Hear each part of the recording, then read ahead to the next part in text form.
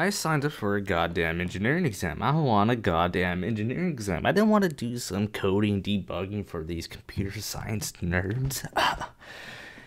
But we'll get to this problem anyway. So what is going to be the conclusion of this goddamn loop, subroutine? What is it going to be? Well, let's start off from the beginning. We're going to say var equals 0. That's our var equals 0. That's our initial point.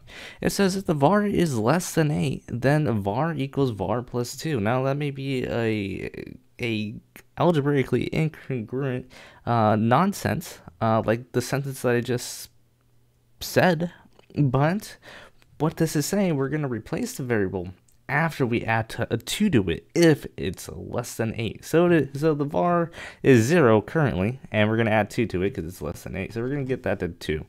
And it says exit loop. All right, we're going to exit the loop and go to the next line. Oh, it tells me to loop it again. So I'm going to go straight to the loop and say, is 2 less than 8? Well, I think so.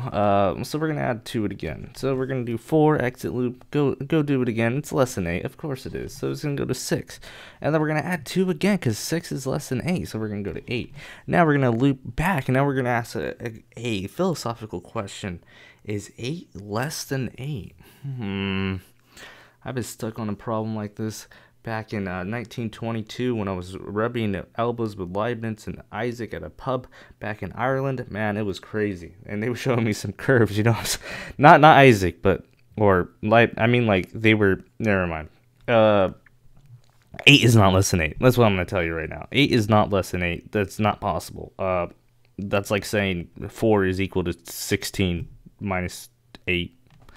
Hopefully that's not 4.